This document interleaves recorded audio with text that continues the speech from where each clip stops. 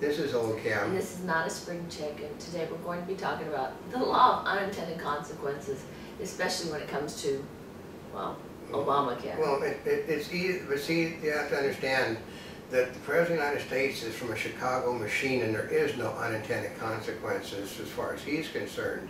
But the Democratic Party is learning what Chicago politics is like, which for all of you people, the best information was created by the Republicans. That's, remember, the land of Lincoln is where the Republican Party was created, folks. People forget that a little bit. They taught the people in Chicago politics, and then the Republicans don't even have enough brains to come out of their brain. But so some of these things that we're going to be talking about, some of you will be, shall we say, in denial and say, oh no, that's not happening, and well, that's not happening because of such a, well, guess what? It is happening. You see, the Obamacare, okay, what happens is the country is basically flat-ass broke. They can't raise more tax revenue on people because if they start raising the revenue, they just move out of the state and move to another state where basically it's not under the control of the Democrat. Okay, here's the way it works is, states ran by Democrats, busted. State ran by Republicans have a budget surplus. Isn't that amazing how that works? Is that really true, or is it just, oh? That's why Republicans took over most of the governorships in this country this year. But what happens is the Democrats cannot fund all of their special programs in colleges. So what has happened is they're having to cut out like women's studies, Chicano studies, Black history. All of these things are having to be trimmed out. So you have to, you actually have to focus on reading, writing, and arithmetic, which is, God, colleges do something like that. So what happens is that... What was announced today? What was announced today, a prominent black college has decided to stop funding the athletics programs and take the money that went to the athletics programs and put into an Obamacare health awareness program, which the Health Care Act will help to fund. If you put $1 in, we'll give you $2 in return. I know, and that's how they get people to change behavior, because it all has to do with money, right? Because as colleges, as a business, still have to run. But part of it is athletics were brought in because of physical education and health, it helped to bring well-being. money in. Okay, we'll put it this way. If you told a great big athletic donor at USC, well, we're not going to have athletics anymore because we're going to put the money into health awareness programs, but we expect you to give us that $2 million endowment. That's not going to happen. That's not going to happen. What's going to result is the people that are contributing for the athletic programs are going to stop contributing, and the money that they're getting in that will shrink with it, and therefore so will the federal money, which you'll have already screwed up your athletic program. Yeah, because if you stop for 1 year, guess what happens? It takes you years to rebuild, and the donators will not be there for years. But the thing is, that it is okay. The bad part about it is all these busted colleges in the nation are looking to this college now for information on how to go about setting up their system so that the athletic programs are stopped and the money is put into health awareness programs, which for people, feeling better about yourself is part of health awareness. So if you put the Chicano studies back in, the La Raza studies back in, Black history back in, women's studies back in. Isn't that what athletics were for, to make everybody feel good about their school? Yeah, and physical activity. It does, but remember, okay, we were talking earlier about, I come from an era where when I was playing baseball at one of the colleges, we had a game where we knew the pitcher could not pick off anybody, and the catcher was lucky to get the ball back to the pitcher on a bounce. So everybody on our team, including a catcher who basically, a freight train ran faster than our catcher did, we were stealing second and third continually. Whereas my youngest comes from a universe where she was a basketball player, she's a really big tall kid. They were basically pounding a team to pieces in her high school, totally pounding them. And they called the game and awarded the game to the other team for unsportsmanlike conduct. What? Yeah. Because they were taking advantage of the fact they were bigger, taller, faster, and were winning the game, so the game was automatically reversed and turned over. They were to teach them that next time they'll learn sportsmanship. There is no sportsmanship. I mean, it goes... I went to a baseball game years ago and saw Early Wynn, who's a Hall of Famer, pitching against his son. And the first thing he did, he hit his son in the head with a baseball. And they said, but why did you do that? And he said he had a bat in his hand, didn't he? Early Wynn was known to hit people. And he said, my son won't crowd the plate next time against another pitcher, will he? So, but, or you have race car drivers. A.J. Foyt once ran his grandson over a wall because he was driving in a race, you know, but that's not going to be allowed. It will be the bit where you're going to see, we have went to races which were the most boring things on the face of this planet. Precision driving. Precision driving, they called it, which nobody passed one another because, you know, the one instructor said, I realized that they didn't want to hurt anybody's feelings, but God, the people paid money to see a race. That's right. It's entertainment. Yeah, and that's what we're going to. We're going to the situation where, well, we got, unfortunately, a young football player killed his girlfriend, and he killed himself. I have no clue why. In fact, he was a fruitcake because he left a 3-month-old kid by himself. He did? Oh. So the way he did, well, she was going to take the kid away from me. So what's he do is he kills himself and loses the kid anyway. That's not, but the people that supported Obama for presidency are wanting the baseball game, they're wanting the football game. No football game played. Players get all their salaries, the people in the stands get that money back, and that grief counseling be provided by the league for all the players and the people in Kansas City about the death. Right. You know, that's ridiculous. I mean, he shot and killed his wife. He killed himself because he was a gutless little coward. Cowards only kill themselves. You know, this is what's happening. You know, Obamacare will force grief counseling by the tons on events like this. It's just like the athletic thing. I mean, the woman did the head of it used to be a really nice college to go to for athletics, but she said, well, we're not stopping college athletics. They'll have intramural play, which doesn't have any money to it, and basically there's no equipment. It's not playing intramural ball. What would happen with intramural ball would be like the basketball, the volleyball tournaments out on the beach, where they would bring in some person from the pro league to play on their team. Intramurals, what you would do is, if you're playing baseball, you'd bring in some power hitter or some great pitcher from the college team, and he'd be on one of the intramurals. Yeah, they cheat. So, but it's not. But they're students, so it works. But they're using the healthcare bit to feed money into college programs that were canceled in order. Okay, who benefits other than the students that get to take those programs again?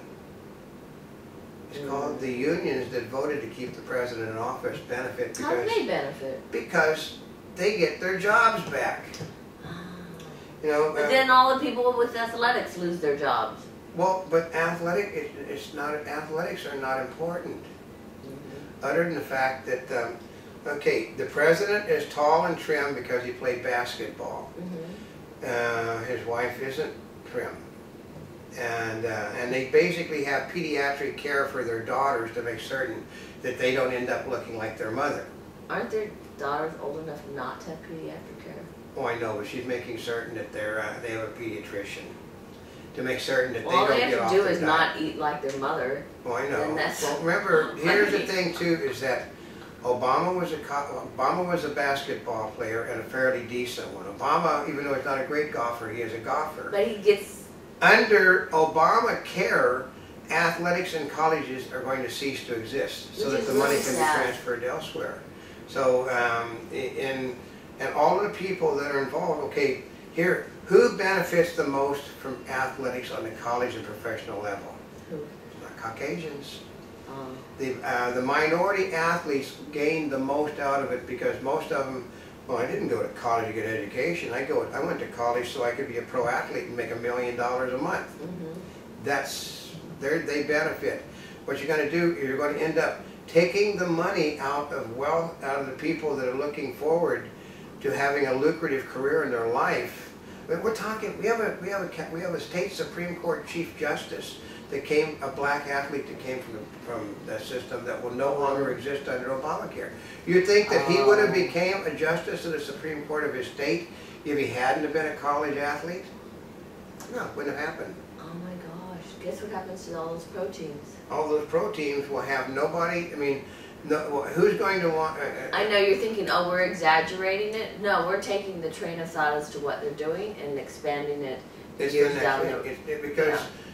This is the direction. Yeah, okay. you're going to look at older athletes basically playing in the game, and more people taking drugs in order to keep them in the game, because under Obama, under the world of Obama, drugs are all going to be legal. And if it's legal, you can't. So I mean, you can see a 55-year-old pumped up Barry Bonds playing ball again, a 60-year-old Roger Clemens playing ball again, because the drugs will enable them to go out in the field and play. Well, and since he won't be having younger players come in because they're going to have to play longer. There'll be no farm systems other than, okay, there are no farm systems in basketball and football. There is in baseball. Is somebody coming to join us? I know, Monty wants to join in. Oh, Monty, join us. I know, Monty wants to have her rubbed and scratched, but no. We're not exaggerating. It's just, the schools are broke. The money, if you can call these educational programs a health awareness, because it gives you a healthy attitude about yourself. If you have black studies, La Raza studies, black history, women's studies, women's health, all of these things, social programs, these are what's important to the health and awareness of this country. You have to get the money somewhere. The states no longer have it because they've ran their tickets out on taxes, and they keep electing people that want to spend more money. So how do you do it? Well, the wealthy in our country will pay for it, and like, you would not believe the amount of taxes are in this health care bill, folks. Okay, you know that health program that you're supposedly going to be getting free from the president? You have to pay a tax for it. You're not getting health care for nothing. That 47%, you're getting taxed for it. And they said, well, that's not supposed to happen. Well, yes, it will happen, because they can't get enough money to make it work. So somebody, and the people upstairs are already paying 75% of all the top 10% are paying 75% of all the federal taxes. And there comes a limit to how much more they can pay, because they're getting taxed for the health care benefits that you're going to get. And in order to make it work, you're going to have to pay a fee. They're not going to be taxes. You're going to be paying fees now to the federal government. So. Oh yeah, there's a big difference. You know, she likes this. Monty, this is part of Monty's health care awareness. It's a fee to use, not a general tax. So only the people that are using it get taxed. Yeah. Oh, actually, no. I mean, first of all, right? They cannot make somebody like me pay a health care tax, because the law basically says that if I have been injured by their tax, I have recourse by going to court. And the health care law for everybody that has a brain, which isn't most of the Republican commentators, was not approved by the Supreme Court. The Supreme Court said specifically, until an individual has been harmed by the taxes shall stand. It didn't say the health care shall stand. It said the taxes for health care is constitutional. You can continue paying the taxes regardless of whether you utilize Obamacare or not. That's right. And you can only go to court when you have been injured. The first tax does not take place until 214. So therefore, no one is injured until 214. But they can still tax you. They can still tax you. Well, no, there's no taxes. Oh, there's no taxes to take. There's no taxes being taken in, because the taxes don't kick in until after the election of people in 214. Obama made certain about that. But no, so it is called the law of unintended consequences. The future is going to get worse off for everybody in the country, because, in the words of Nancy Pelosi, we have to read the law to know what's in it.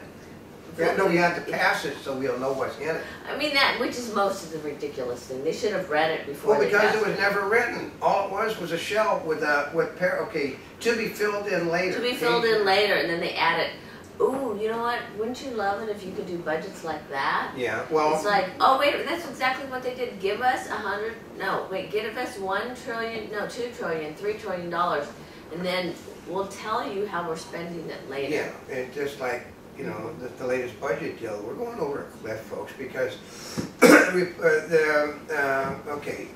the president decided to flex muscle. When the president flexed muscle, they told Bonnier they were going to kick his rear end out of office. And when Bonnier is gone, they're talking about Boehner. When Boehner is gone, they put in a person that's going to stand up to the president, and there's your problem.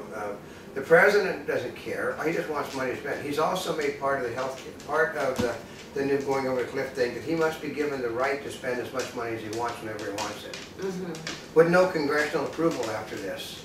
So therefore, if they give him that, there is no reason to have a budget anymore, because you grant a president of the United States a blanket power to spend whatever he wants to spend and where he wants to spend it. Ooh, I'd love a blank check like that too, wouldn't you? I know, we can, and we also have to listen to what one of his supporters said the other day, very specifically on the air, that no one challenged, that you would have thought after being elected for his 4th term in office, that the president would have been more conciliatory.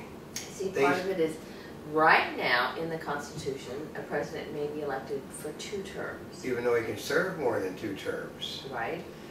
Because if you're vice president of the United States and you served 2 terms already, and a president dies, you can become president again. Wasn't the key word that you can be elected for 2 terms, or was it? You can only be elected for 2 terms as president of the United States, but you can serve as many terms as non-elected. And the way it works is, as long as the Democratic Party controls the Senate of the United States, Barack Obama will be president forever. Yeah, because you don't hold an election. That's right. They don't have to.